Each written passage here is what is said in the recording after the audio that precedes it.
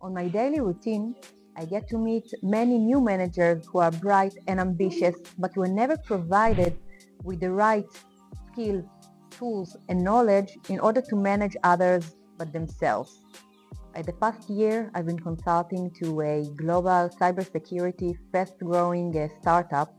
that grew from about 20 to 100 employees in 2 years. They were very successful and fast-growing, and the best employees were promoted to become managers, team leads, directors, VPs, C-level, with no previous experience. This year we are having a team day about leadership, where the participant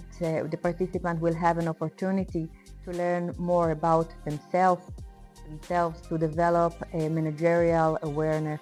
to be able to enlarge their circle of influence in any organization that they work for or in any startup that they establish. They will learn how to build their initial winning team for their startup, and they will earn some basic managerial and leadership skills, such as how to motivate, how to engage others to their ideas, how to set effective goals, how to provide an effective feedback, and how to